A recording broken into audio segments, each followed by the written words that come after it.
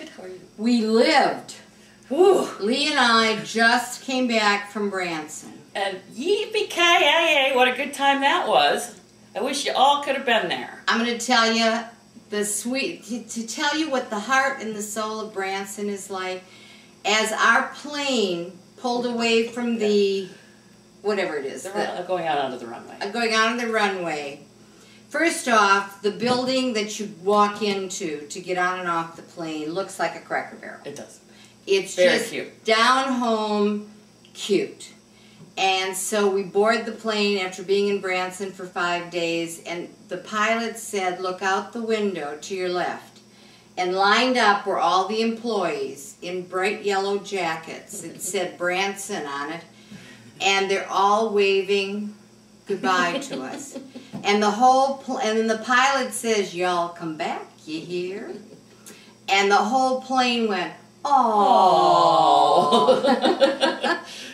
Then we pulled into Atlanta, and I said, I bet we're not getting that here. No, everybody said it was Transair or AirTran or whatever we flew. I said, AirTran. I don't think so.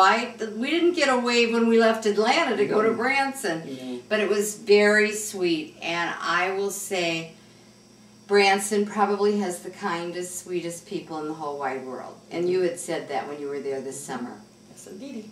May I point out, however, it was 30 degrees and rain.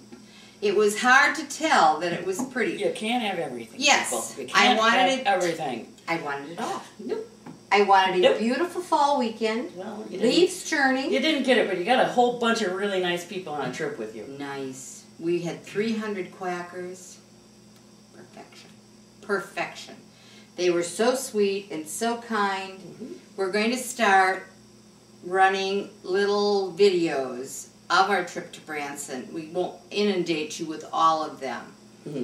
Because there's a lot of them. But Tiago and Tony went with us from here, and they took pictures and videos, and we're going to put it on the website, so if you weren't one of the lucky 300, you'll get to see what we did. We had a marvelous quacker weekend. It was. And also, I wouldn't want to rattle your core, your jeans, but in the jeans. Yes, I've actually written another one. Gasp, I know, you're all freaking out, but in there I talk a little bit more about our trip to Branson and do a little recap, so if you want to go in there and check it out, I'd be pleased. And we'll start, everybody, and Lee put this in her article, everybody did dress up, and we're going to show you a lot of our staff and how they looked. Adorable. Adorable. Adorable. Everyone did a great job. The boys in their jammies, that was the best. And even Tiago and Tony came in their jammies. Tiago had Playboy jammies on. And we had a wedding, and she didn't talk about that in the jeans, and the wedding was marvelous. And I think what made it extra special, great, this is a couple that got engaged in our last cruise. And they asked if they could get married on this gathering. And what made it so special is all the love of the quackers. Yes. And I think the overwhelming comment that I've gotten in emails since it's all over is thank you for putting us all together again. It's been 3 years since we cruised.